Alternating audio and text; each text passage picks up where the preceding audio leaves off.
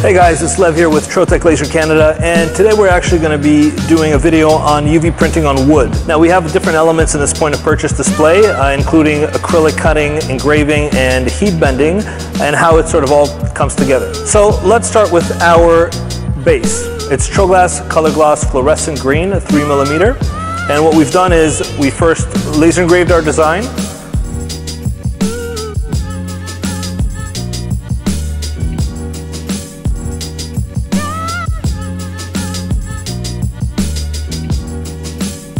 Then we've cut it.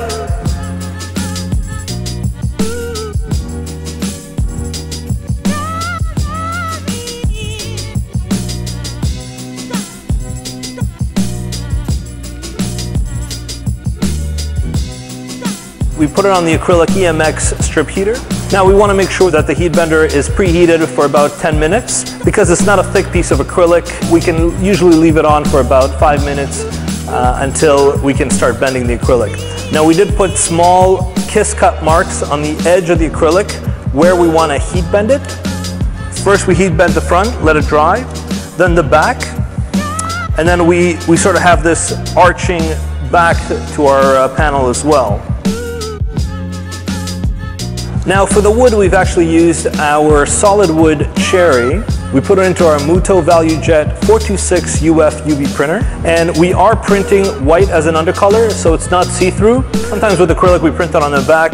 With this, we're printing right on top of the wood, so it's color on white instead of white on color like we do with acrylic. We make sure we have our black registration marks. Now these are a 1/4 inch in diameter, and we want to make sure it's RGB black filled, and there's a hairline outline that's RGB black as well. We then put our wood into our Speedy 400 with the Vision camera system. The camera system reads the registration marks. Now we're going to kiss cut where the letters are going to go.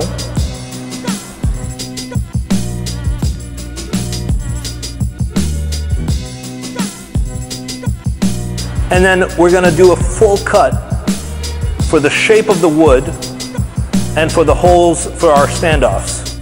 Now for our letters, we're going to use our TroGlass Colour Gloss White Translucent, which is basically a little bit of a transparent, not all the way, so you can actually see some of the UV printed design behind it. We're going to laser cut our white acrylic.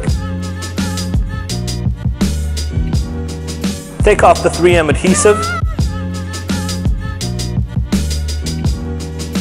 And then glue it right on top of our kiss cutted wood.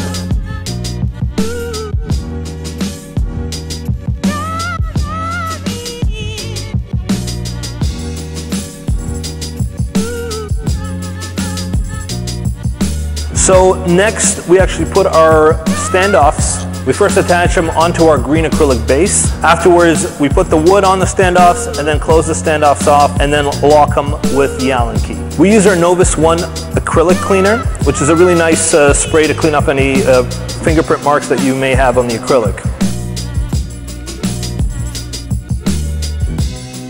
Well, our base is pretty much done. All that's left is our tree. Every element of the tree we purchased from an art supply store. So the fake tree, the fake sand, and the pot itself.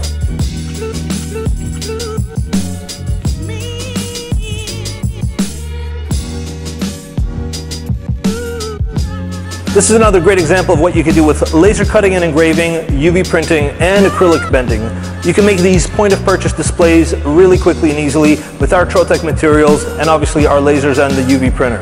Again, think about the return on investment. Think about how much something like this would cost for a customer. You can reproduce these quite easily once you have the artwork file ready to go. Thanks for watching. I hope you've enjoyed. If you have any questions or comments, please leave them below, and don't forget to subscribe to our YouTube channel.